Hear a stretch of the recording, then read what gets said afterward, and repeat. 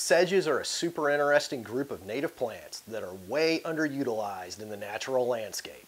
A while back, Shannon had a discussion with Sam Hoadly from the Mount Cuba Center about using sedges, particularly those in the genus Carex, in the natural landscape and pollinator garden.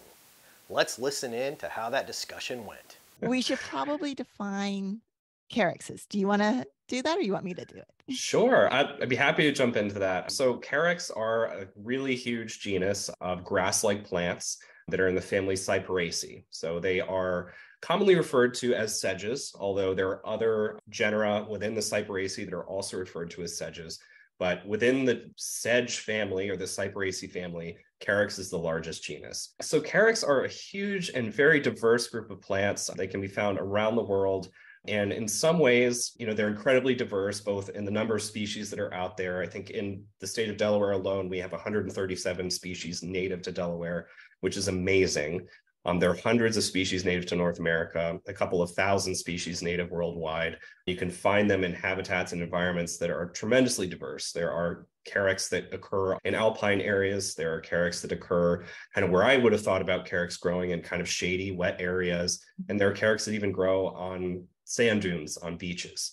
So there's this huge diversity of habitats. But in a very interesting way, Carex are not very diverse at all. So they are all herbaceous perennials, which is very interesting when you think about large plant families like the Poaceae, for example, so the grasses. You have annual grasses, you have perennial grasses that are cool season and warm season, and you even have woody grasses if you think about bamboo. But with Carex, they are all cool season perennial plants, which is really, really interesting. All these thousands of species out there, they all have that in common. But they are a tremendously diverse group of plants. There are, small plants that want really dry soils. There are large plants that want really wet soils.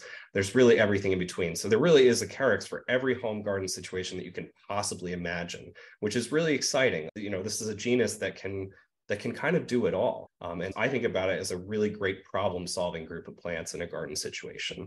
Right. And like we said at the beginning, it's one that we haven't looked at or thought about using as much in our gardens a lot of times. And they're really gorgeous too. I mean, some of these Carexes have these amazing seed heads. That's what I always think of when I think about the Carexes are the seed heads that they can have. Absolutely. So even in our trials, when we were rating these plants, we were kind of rating them as a plant overall. We weren't really giving extra points to the blooms in particular or the fruit in particular. It was all just kind of folded into that overall score. And it wasn't given kind of additional points for having beautiful flowers or beautiful fruit. But some of these Carex, they are truly spectacular in flower and in fruit. The flowers in most Carex tend to be pretty short-lived, but that display can be incredible. But then the fruit can last for a long period of time. We have Carex grayi, Carex crenita, some of the most beautiful fruit in the entire trials. They'll last all summer into fall, and they add a lot of texture to your plantings in addition to all of what the foliage can provide. And I really think of Carex as kind of the backbone to your plantings. And it's not just shade. They can be planted, a lot of these species can be planted in sun, they can be planted in shade as well. And they really give you this opportunity to use a plant is kind of like a combining feature that you can use in both sun and shade that will kind of unify a design together. Yeah. Anyways, you can tell I'm a little excited about Carex. They're great plants. Oh, yeah. And I love hearing that, too, because I've always tended to think about Carex and your sedges as being your wetland. Mm-hmm. It doesn't have to be swampy, but you have to have moist was kind of my thinking, even though I do find Carexes occasionally up in the dry open woods. They're little short things and they're cute little things, but They're not what I think of as sedges. Right. And so, when I was looking at the trial, I was like, wait a minute. And it was reminding me just how diverse sedges can be. There's just so many Carex out there, and showing people that diversity, showing people what they can accomplish with this single genus in their gardens. And with Carex, it's not about just planting one or two like with hydrangea. It's about planting many, and you can incorporate many, many different Carex, both in numbers of a single species or multiples of different species together, and really create these beautiful dynamic plantings. And they really can carry a planting just through that texture and that presence.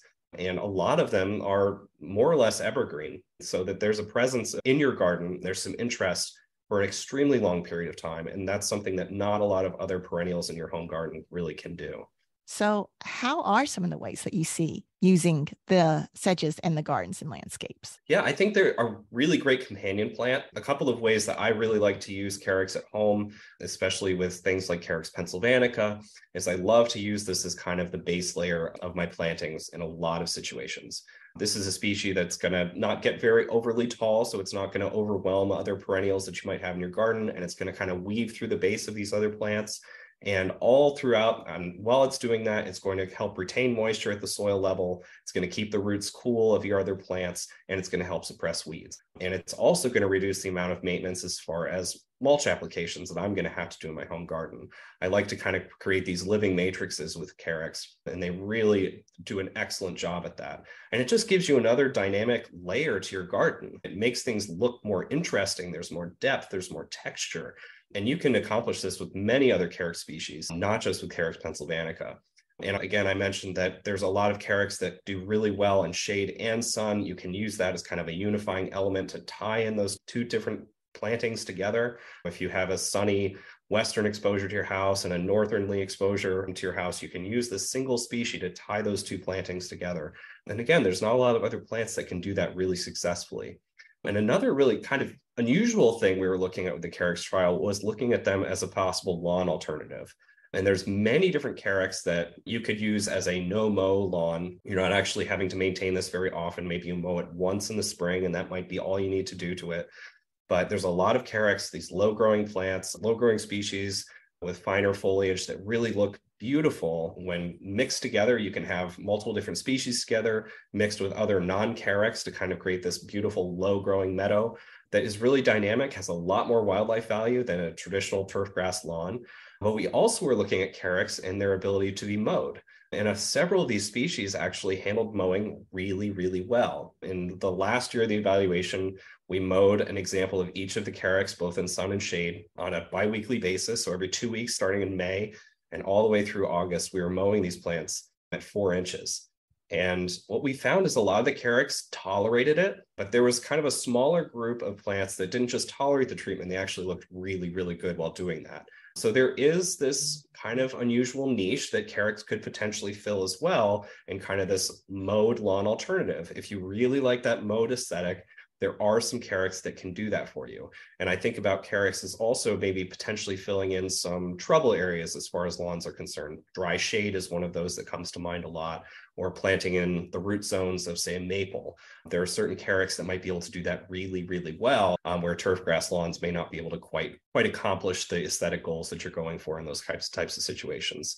So I love Carex in naturalistic gardens, which is really kind of how I categorize my home landscape, but they have so many other areas of potential as well. If you want to dive even deeper into the world of sedges, I will link the entire podcast this clip was taken from in the description. The sedges, along with the rushes, are often referred to as grass allies, for good reason. The plants in all three of those families look much like each other. If you would like to learn some simple ways to separate the sedges, rushes, and grasses, you can learn how to by watching this video, and be sure to get out and explore nature in your backyard.